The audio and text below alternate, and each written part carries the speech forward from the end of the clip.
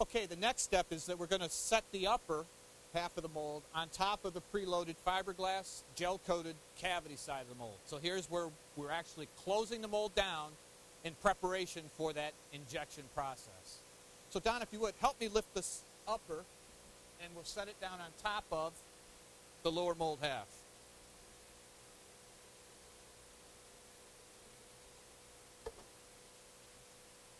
All right.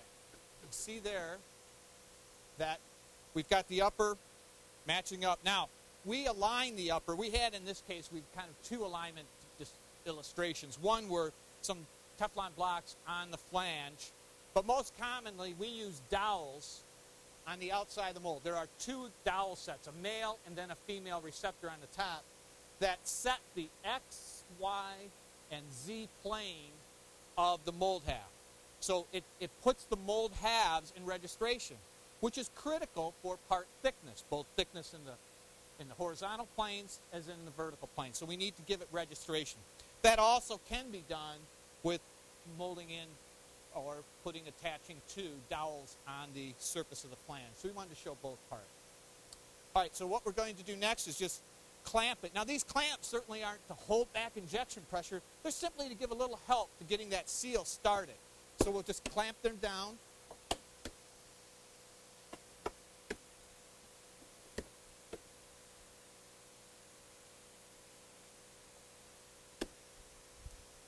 All right, now the mold's ready.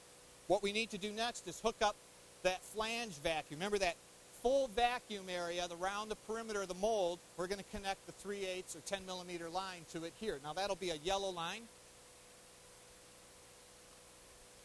That simply plugs in. So this yellow line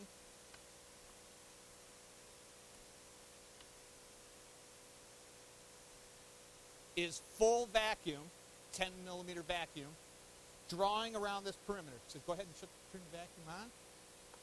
Now, if you notice that gauge, you can see that in the picture, we're pulling 23 inches.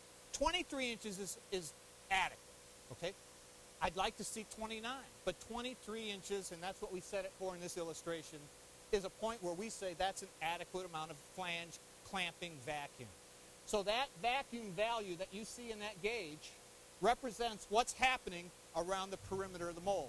That's what's drawing the mold surfaces together and holding them in registration. So we're clamped now together. The next area of consideration is the cavity itself. We have a different vacuum going on there. There we're going to connect a regulated vacuum. Normally that vacuum level is going to be at around a half a bar, or about 15 inches of vacuum. So there you'll find that we've got a catch pot in place. So let's go ahead and put this assembly together.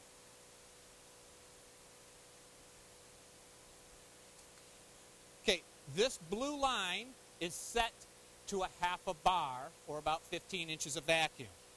So what I've got is a lid where I'm going to bring that tube through. And then, if you remember, this was the vent. This is talking to the cavity itself. The fiber, dry fiber is right below this, and this is where we're going to witness the resin when the mold is filled.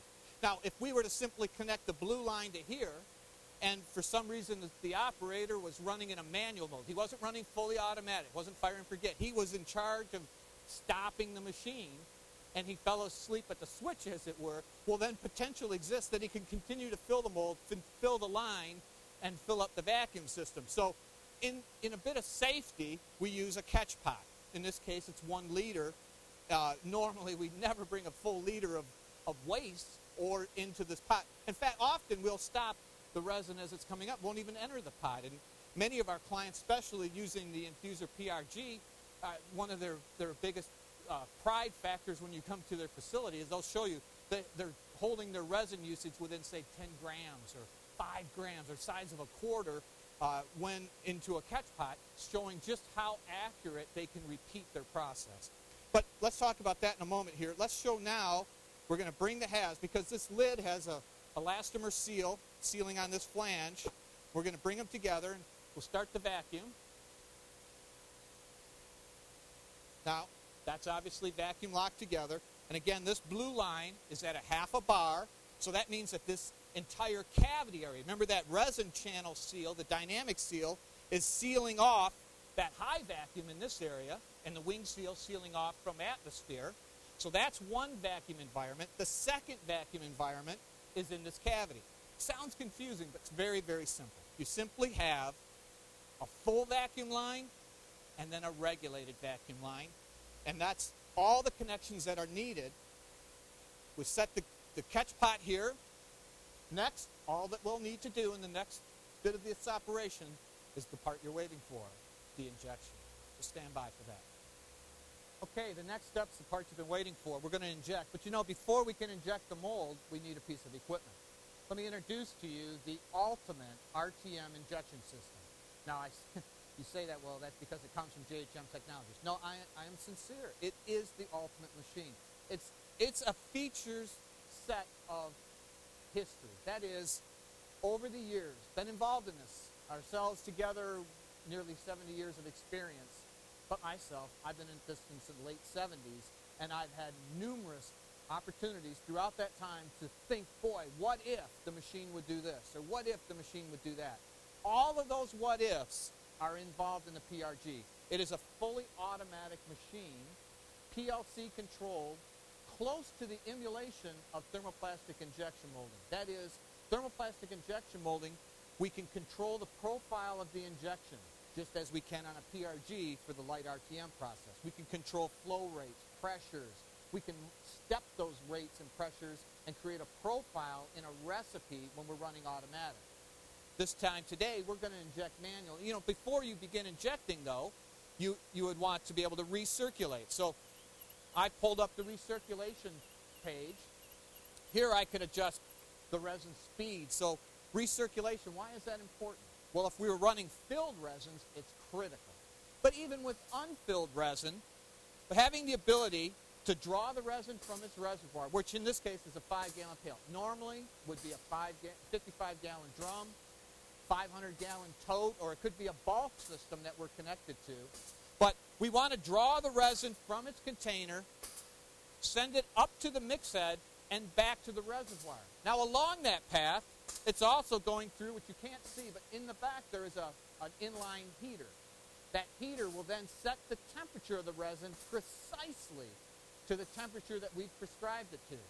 If we said we want to inject that resin at 30 degrees C, it would inject every time at 30 degrees C at the mix head.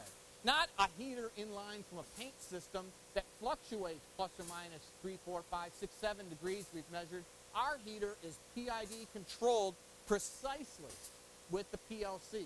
And we set it up so as when the injection process is actually happening, that is, it's actually injecting into the mold, it's already checked and confirmed that it has pushed and recirculated out any resin that's in the hose that wasn't up to temperature. So when we say I want to inject at 30 C, it's injecting resin at that temperature into the mold. You don't get a cold shot of resin coming from the hose and then into the mold. So there's a bit more intelligence into saying, well, I heat my resin in the line. Well, that's just one feature. And that heating can be done by set points of temperatures up to about 140 degrees F. We don't set the heater higher than that. And generally for polyester systems, styrene-based, methylmethacrylate-based systems, we don't normally heat greater than about 35, 40 C is the high end. So you're keeping it around 90, 95 degrees, 100 degrees Fahrenheit. Those are the temperatures that we are normally injecting in. Injection temperature affects the flow of the resin through the mold. It affects the curing of the resin. So that is one of the critical factors that your process control revolves around. So that's just one thing. So while the pump is pumping, the heater is operating at the temperature that it's been told to stay at. When the pump stops, another feature is the heater isn't on. So you're never worried about setting a heater up. We've also have in line on this particular model, we have flow meter, mass flow meter, which tells us the exact amount of resin that's gone down the line and into the mold. Also will tell us specific gravity. If we're running filled systems, it will identify that we have the right filler load by the specific gravity parameters that we've put in for tolerance on high and low end. Here's again, operators over years, we have seen it countless times. Either didn't put the right amount of filler in or let all the filler settle to the bottom of the tank. So now he's pumping mud. And the symptom is there's having problems in the repeatability of the injection. Well, if we set parameters around the specific gravity, we know that the filler load is constant. We then say, well, we want the resin to go in at the same temperature constantly. We have that. Now we say, all right, I want to inject it, but I want to inject at a specific rate.